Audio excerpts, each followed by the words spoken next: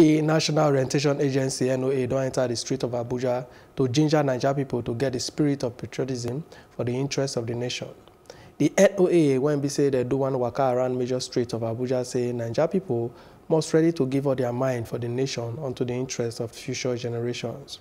The waka join with plenty government join body when we say the military and paramilitary join body on top the waka.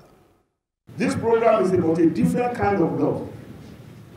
It is the love of one's fatherland called patriotism. Patriotism. It's a driving force that will make one to be willing to do anything for country, including making the supreme sacrifice. So, committing one to the defense of one fatherland is not the business of the soldiers in their various forms alone.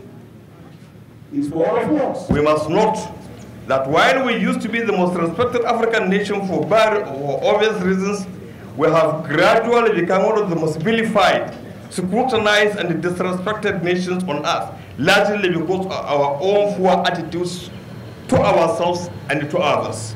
The need, therefore, for a national celebrity discovery is incumbent upon us, and it must be on an ongoing basis.